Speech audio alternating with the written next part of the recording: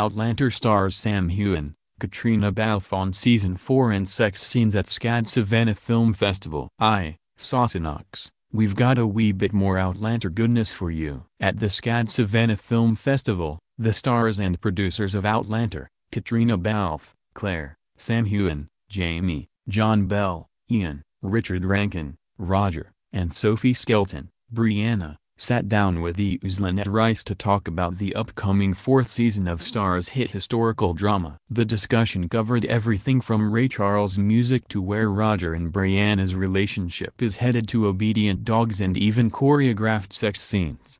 Fans of the series will remember the use of a cover of Bob Dylan's A Hard Rain's A Gonna Fall back in Season 3, and at the end of the first episode of the new season, the producers took a similar approach playing Ray Charles' America the Beautiful over an epic final sequence. In the script, it was always America the Beautiful, but it was a piece of score, explained Moore. Once you added the vocal to it, once it became not just an instrumental. The only way to really do that justice was to drop the sound from the live action and go with the piece, and it just carried you into the action, to this other place. Next up, Bell shared how much he enjoyed working with a new furry friend this season, the Northern Inuit dog who plays Rollo, a pup young Ian wins, joking that it was no challenge compared to working with Balfe and Heughan every day. The conversation then turned to Roger and Brianna's budding relationship on the show. "We've been replaced by Rollo," joked Skelton. At the beginning of the season, obviously Brianna is still dealing with the aftermath of letting her mother go back. She's essentially become an orphan in that respect.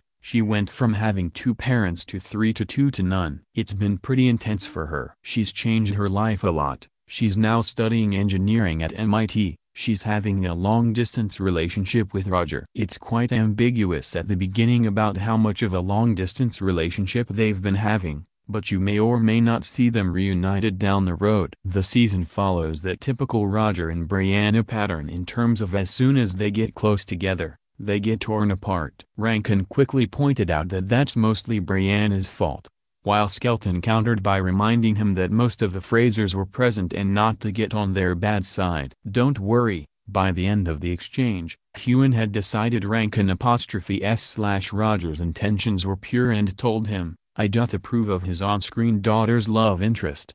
On the topic of relationships, things got pretty juicy when Rice brought up all the hibbity-dibbity on the show, also known as sex. While Rankin joked that he hoped after several years Brianna and Roger's relationship might be close enough and that they might trust each other enough to hibbity-dibbity, Balfe explained that the actors and producers do discuss the love scenes before they shoot them. The actors don't have the freedom to freestyle when it comes to how they're choreographed. "We do not have carte blanche at all," she said. "There's scripts and you have to follow what's in the script. But there's always a discussion." One of the biggest discussions we all have going into sex scenes is how can we make it have a point and a purpose. We have that all the time with the writers and the producers because, believe it or not, this is not softcore porn. We're making a TV show, so if there's going to be sex, it has to be there for a reason. It has to tell you something about where the character's at or move forward the story in some meaningful way, and we always have those discussions. I think if we stopped having those discussions our show wouldn't be as good as it is. Hibbity-dibbity aside,